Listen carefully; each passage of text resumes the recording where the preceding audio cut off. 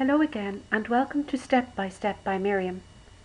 This video is a response to a question asked by Neil in my video Calculate Exam Grades in Excel. So if you want to see the full question asked by the viewer Neil, then have a look at my Calculate Exam Grades in Excel video on Step by Step by Miriam. Neil's question was, he has a list of values. Neil would like to remove the lowest value and then get an average of the remaining values that are left.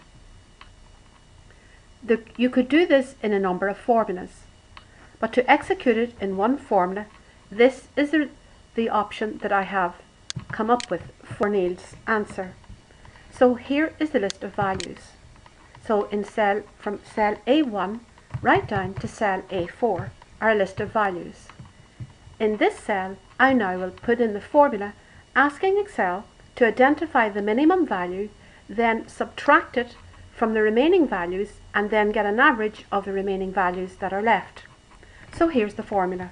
Equals, open brackets, SUM, open brackets, A1 full colon to A4, close brackets. Then minus, again we open brackets, to minimum formula, and again open brackets, A1 full colon to A4, close brackets. It's very important when you're working with Excel formulas that you will pair up your brackets so that Excel can make sense of the formula. And if you have a look above, we're missing two closing brackets, so we'll put those in now. So we must pair up all our brackets. So another closing bracket and another closing bracket. And then divide the answer by 3. Now before I press my enter key to get a result, why are we dividing the answer by 3? Well, in this case, we have asked Excel, excuse me, we've asked Excel to sum the 4 cells, then subtract the minimum cell. That leaves only 3 left. So we divide by the remaining number of cells that we've left, and we press the enter key to get the result. So this is the answer to the question that Neil asked. Again, let me just repeat that. Before we do, let's take a look at the formula bar. The formula says equals, open bracket, sum. Why did we open the bracket at this point? One of the reasons that we opened the bracket at this point was before we needed the dividing sign, the forward slash. We had to put the previous 2 formulas, the sum and the min, into one formula, if you like, before we could present it with the dividing sign. And this is the way that Excel will treat the operators. There is a hierarchy in Excel when you're working with formulas, and at some stage I will do a video on the hierarchy of formulas and how they can affect your formulas in Excel.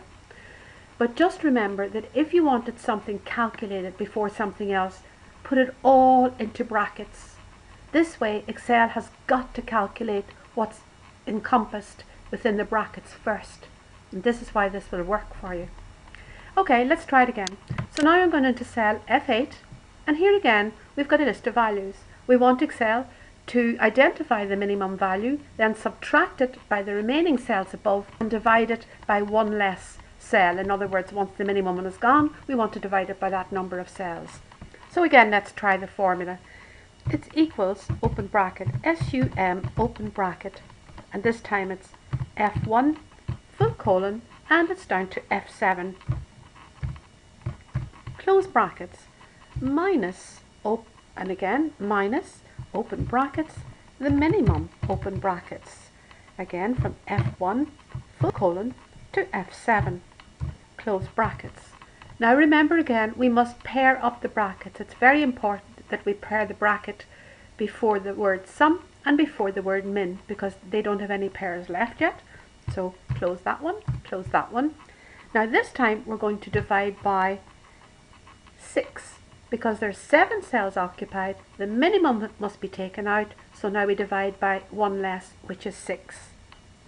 And this should give us the average of the remaining cells once we have identified the minimum and taken it away and left the remaining 6 cells to be identified. and that gives us 27. Neil, what I would say and what I would exercise caution on, when Excel is identifying a minimum cell, for example, the minimum cell here would be 22. Well, if you had a number of cells with 22, then Excel is not going to identify all of those. It's only going to identify one occurrence, because really the minimum formula says what is the minimum. So Excel goes, well, here's the minimum. So really it only gives you one occurrence. So if you had 3 or 4 cells, then you'd have to basically remove those amount from before you would use your divider at the very end. In other words, if you had 2 cells there, then you would say divided by 5 rather than the 6 cells, to take away the 2. If you have any questions on this, Neil, I'd be happy to try and answer them for you. Otherwise, I hope this has helped you, and I hope it will give you a workaround. Otherwise, you can just do separate formulas. It's a bit of a pain, I know, but this one might work for you. So thank you for your question, and I appreciate it. And I look forward to using Excel. If you look forward to using Excel, then have a look at my step-by-step videos. They're on YouTube, called Step by Step by Miriam. Thank you.